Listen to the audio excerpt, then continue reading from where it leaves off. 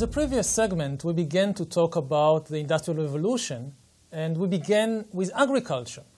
We explained that the first and most important thing that happened in the Industrial Revolution is a transformation in agriculture that enabled smaller and smaller numbers of farmers to produce more and more food.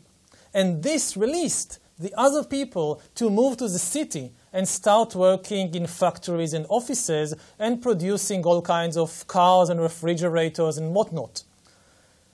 This created, as we said in the last segment, a new problem. The modern capitalist economy must constantly grow, must increase production more and more in order to survive. If it doesn't grow, it collapses. It doesn't stay in place. However, it's not enough just to produce more and more. You have all these people coming from the villages to the cities and producing more and more cars and refrigerators and televisions and clothes and shoes and whatever. It's not enough just to produce them. Somebody must also buy all these products. If not, the industrialists and the investors will go bust. If you produce all this stuff and nobody buys it, you go out of business.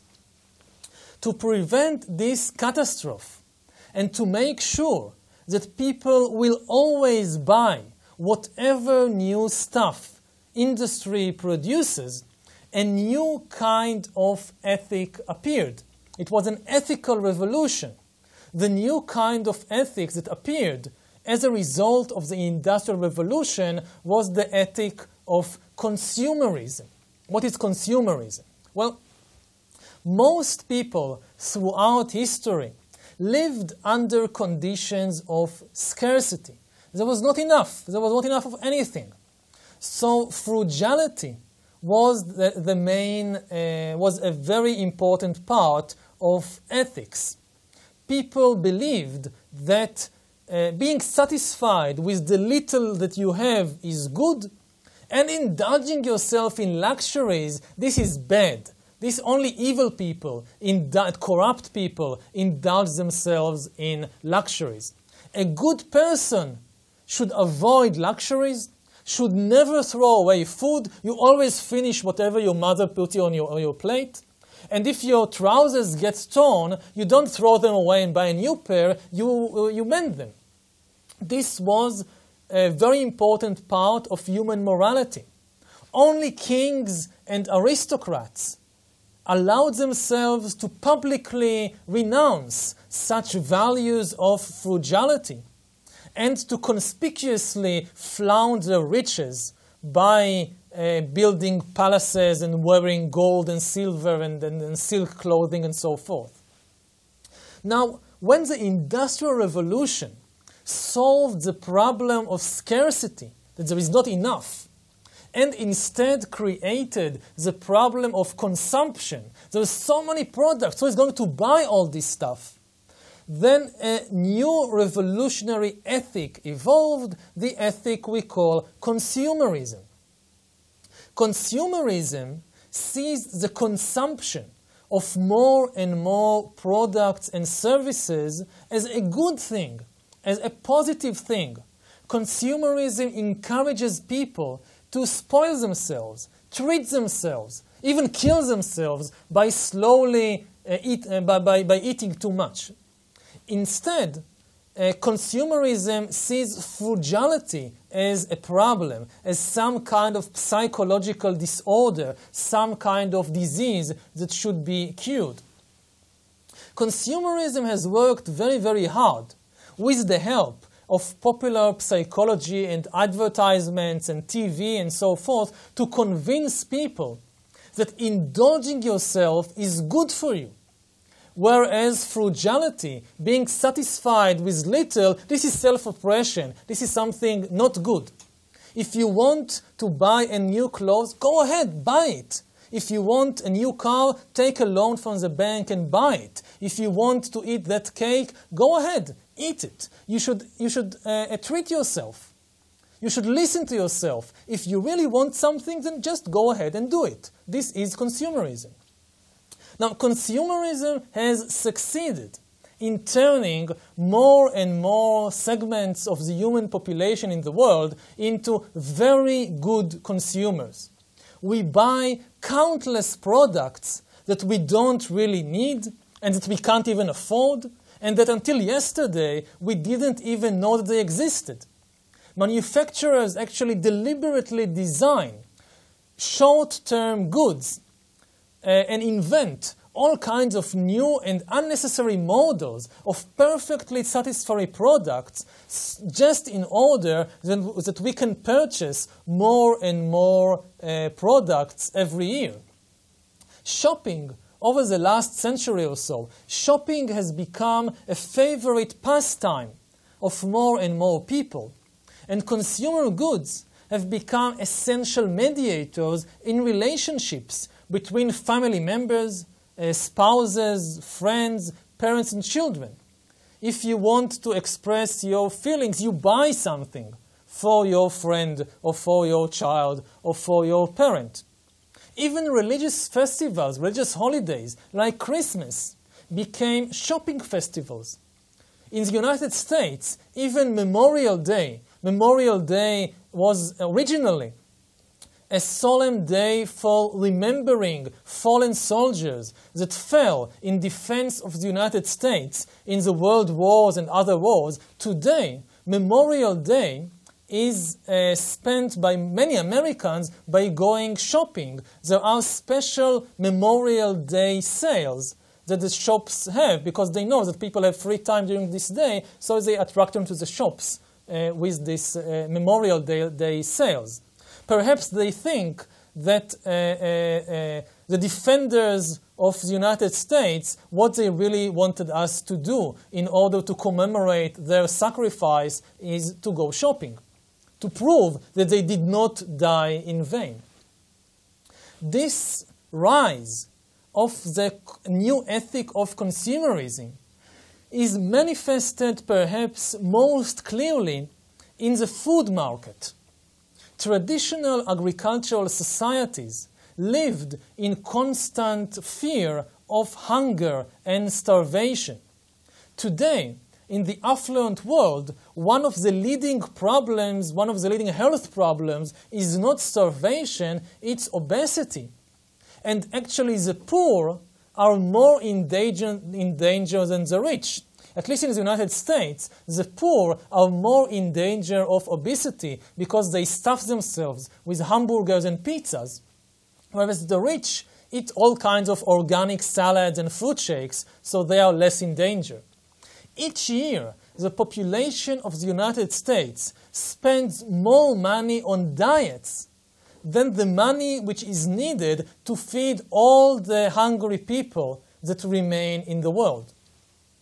This phenomenon of eating far too much and then doing all kinds of diets and exercises is actually a double victory for consumerism. Instead of eating little, which will lead to economic stagnation, because you don't need all the food that the companies are producing, people eat far too much and then they buy diet products and go to the gym. And thereby they contribute double to the economic growth. First, they contribute to all the companies that produce all this unnecessary food, and then they contribute to all the companies that produce diet products and gyms and so forth. How can we square this consumerist ethic with the capitalist ethic which we spoke about in the previous lesson, the ethic of the businessman, businesswoman, according to which profits should not be wasted. They should instead be reinvested in production. How to square these two different, one time we say go and buy, and sometimes we say no, you should invest in increasing production. How to account for the gap?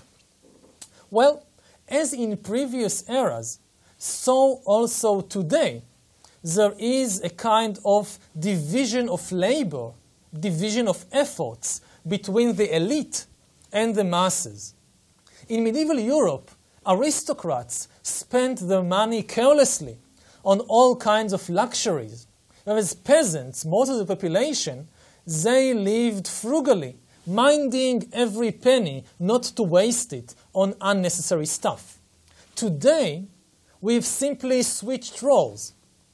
The rich now take great care managing their assets and their investments, whereas the majority of the public, the less affluent people, they go into debt, buying all kinds of cars and televisions and refrigerators and holidays abroad, which they don't necessarily need and which they can't even afford. The capitalist and the consumerist ethical principle are therefore two sides of exactly the same coin. They are complementary, not contradictory. The rich are busy investing to produce more and more, and the poor are busy buying all that new stuff. And the new ethic is therefore a double ethic with two complementary commandments. The supreme commandment of the rich is invest. You must invest your money. Don't waste it. The supreme commandment for all the rest of the people is buy. You must buy more. Even if you don't have enough money to buy that car, go to the bank, take a loan, and buy that car. This is your commandment. This is your role in the economy. This new capitalist, consumerist double ethic is revolutionary in many respects. Most previous ethical systems in history presented people with a very tough deal. Christianity or Buddhism or Confucianism, they promised people paradise, but only if they could cultivate compassion and tolerance, only if they could overcome their cravings, their anger, only if they restrained their selfish interest, only then they could get paradise. And this was too difficult for most people.